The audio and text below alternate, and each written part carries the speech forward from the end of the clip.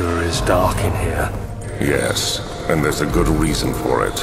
But you can light the lamp now if you wish. What's the reason? For the darkness, that is. Stay close. Be careful not to stray. What's the reason? Why is it so dark? Pay attention, Daniel. It's important that you keep going straight and make sure not to stray.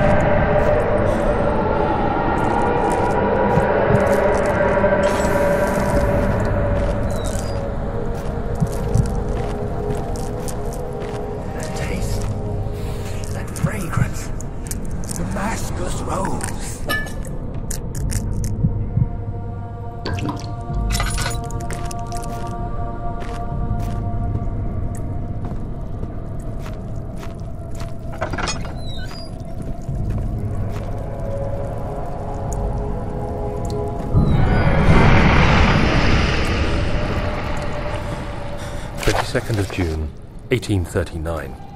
It's been more than a month since my last entry. After the event inside the underground chamber in Algeria, Professor Herbert insisted I return to England. He said he didn't want to risk forfeiting the entire expedition lest I took a turn for the worse. An excessive decision, in retrospect. But I'm glad it turned out that way. I found my journal this morning in the haphazard collection of things brought home from Africa. Next to it lay the broken stone orb wrapped in cloth. I tried to assemble it, but couldn't. The pieces wouldn't fit together, as if they weren't from the same object. Could I have imagined it all? Was there ever a complete orb?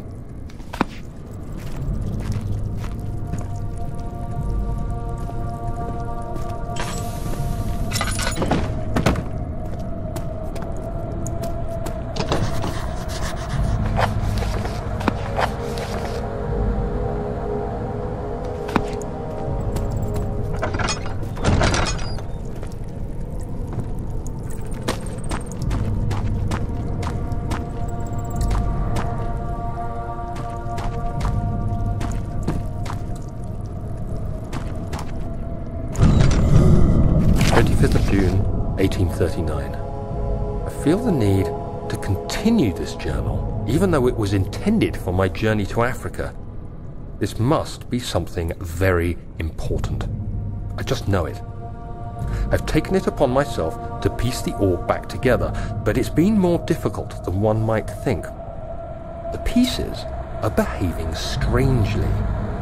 They seem to change color, shape, and texture, but ever so slightly. Yesterday, I took careful measurements and notated any significant markings. Today, I confirmed my suspicions. They were changing. I was terrified and rushed off to see the finest geologist in London, Sir William Smith.